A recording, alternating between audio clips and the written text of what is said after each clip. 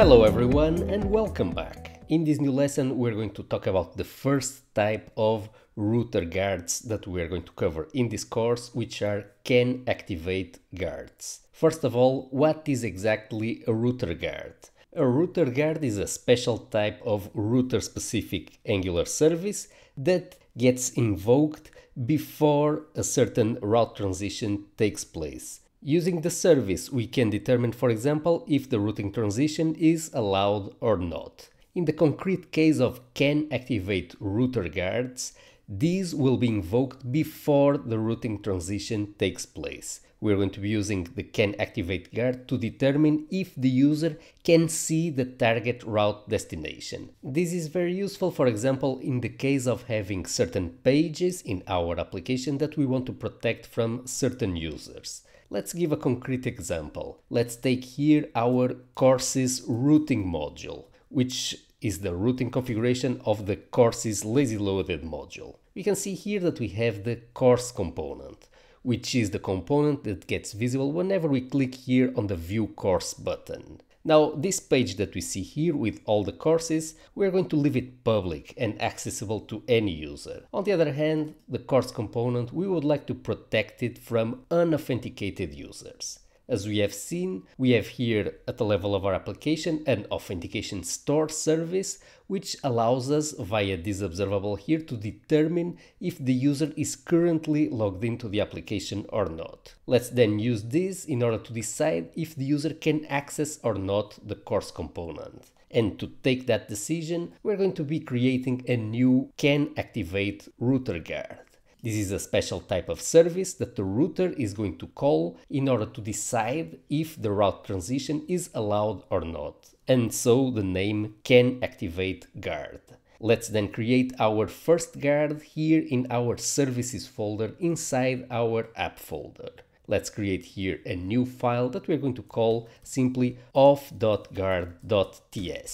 And inside it, we are going to implement our authentication guard. Let's define here a new class. We're going to call it authGuard, and we're going to have this class be a plain Angular injectable. This means that we can inject any services that we need on its constructor. Let's go ahead and add here a constructor, and let's inject here the authentication store service that we're going to be needing in order to determine if the user is authenticated or not.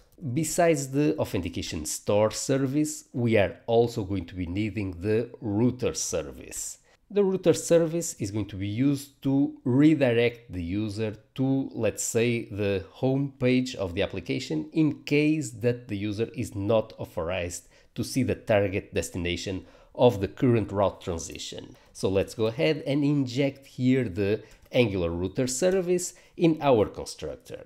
Now let's go ahead and transform this plain Angular injectable into a CanActivate guard simply by implementing the CanActivate router interface. Now let's go ahead and implement the only method that we need, which is the CanActivate method. We are going to be importing here the multiple arguments that we need, including the activated route snapshot. We are going to import here also the router state, and now we need to decide about the return type of our CanActivate method.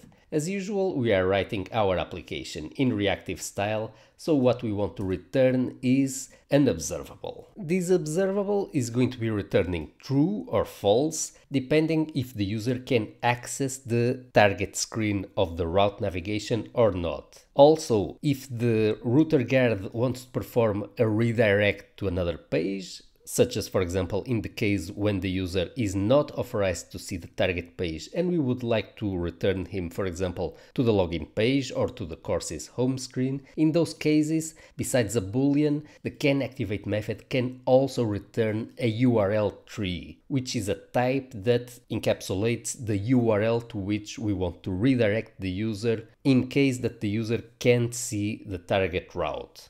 Let's then see how we can implement CanActivate. As we have seen, we have here the authentication store service, and in its public API we have here conveniently an isLoggedIn observable, which returns a boolean, which will be true if the user is logged in. So we could be tempted to simply return this observable here, and with this we would have a valid implementation of CanActivate. We are going to take this one step further, and we are also going to implement here some redirection logic. So if the user is correctly logged in, we do want to return true here as the value emitted by the observable and allow the routing transition to go through. On the other hand, if the user is not authenticated, then this means that the user is trying to access a protected screen, which is unavailable to authenticated users. In that case, we want to redirect the user to the login page. We can implement so by returning here an URL tree instead of a boolean. And we can implement that in the following way.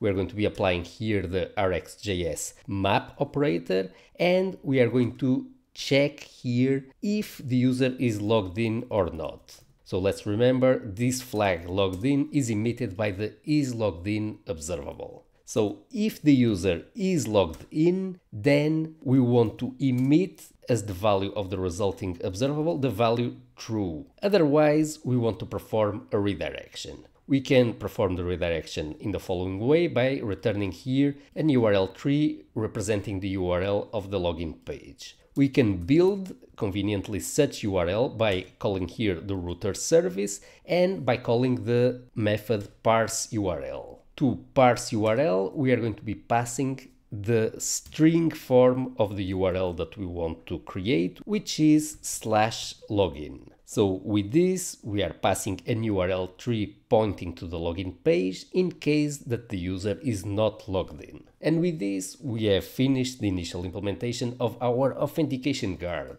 Let's go ahead and let's plug it into our application. We are going to switch here to the courses routing module, and we're going to start by adding the authentication guard here in the providers of our courses routing module. This way, we are plugging the authentication guard in the Angular dependency injection system. Now we want to declare this service as being a router guard, and for that we need to head over here to our course component, and we need to protect it by passing the guard here in the CanActivate property. Now, for one same route, we might have multiple CanActivate guards. So that's why we are passing here an array. Let's pass as the only value of this array our authentication guard. Notice that if we have multiple guards applied to the same component, we should implement them in a completely independent way, meaning that we should have no expectations that one guard is executed before the other. And with this, we have plugged our authentication guard into the router, so let's go ahead and try it out. We have here the new version of the application, and we are starting from an unauthenticated state. As we can see, when we reload here the application, we can still access the home component, and that's because this is not protected by a guard. Let's now see what happens if we try to access the course component by clicking on View Course without having logged in first. So if we click here, we're going to see that the router guard is redirecting us to the login page as expected. Now notice the following. This functionality of the router authentication guard is just for user experience purposes in our frontend. This does not actually protect any data in the backend. This is just a front-end construct in order to avoid having to show to the users broken pages whenever they accidentally access a page that they are not authorized to access, which can happen, for example, if someone sends them a link to a page that the user cannot access. For example, an administrator accidentally forwards a link to a user to a page that only an administrator can see. So the router guard would avoid, in that situation, having to show to the user a broken screen that the user cannot access. But this does not protect any data on the backend, so it does not ensure any backend security. Authentication guards work only for the frontend and only for user experience purposes. They do not ensure actual security. Now let's go ahead and let's log into the application. I'm going to click here on the login button, and now we are logged in, as we can see here, via the presence of the user profile picture. Now, this time around, if we click here on View Course, everything will work as expected and we can see the course correctly being displayed on the screen.